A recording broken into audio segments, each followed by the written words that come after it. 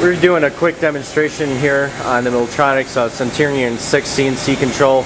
Kind of show you how to program the conversational control. No experience with this CNC, but we've managed to fairly simply work our way through it.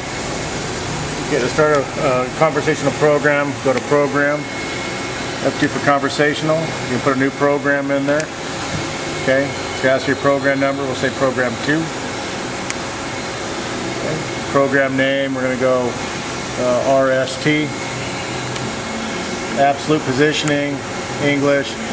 We're going to use work coordinate 1, which is G54. Okay, and we're going to store this. Next step is going to be, we're going to go to position. Okay, we're going to wrap it at X0, Y0, in this case Z0. Okay, we'll store that. We're going to do a bolt pattern.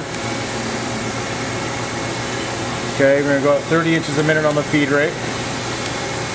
Spindle at 3,500 RPM. We're going to R-plane up to 0.2. Final depth will be -1 point. Okay. Bolt hole center is going to be X0, Y0. The radius, we're going to say it's 2 inches. Angle of the first hole is going to be 0. Number of holes to be made, we're going to say 8 holes. How many holes in the 360 degrees? We'll say 8. Okay. And we're going to store that. And we'll go to the next sequence, will be tool change. Okay, we're going to put where the X and Y will be positioned at 0. We're going to go to tool 5.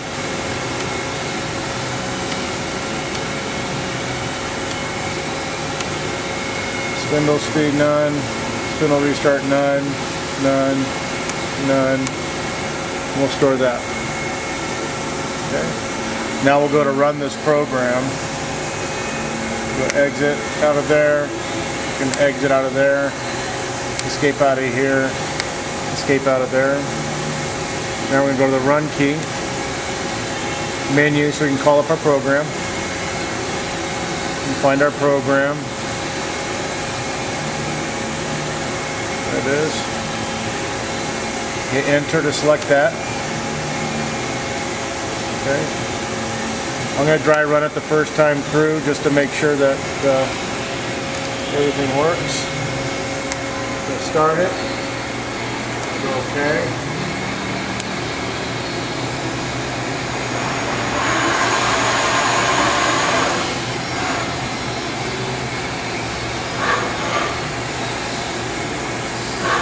There's your bolt hole pattern.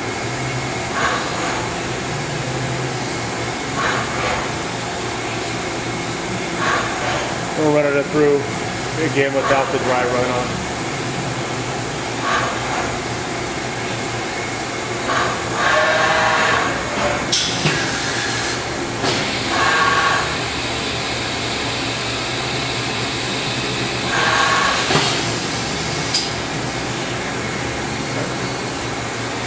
Do it again.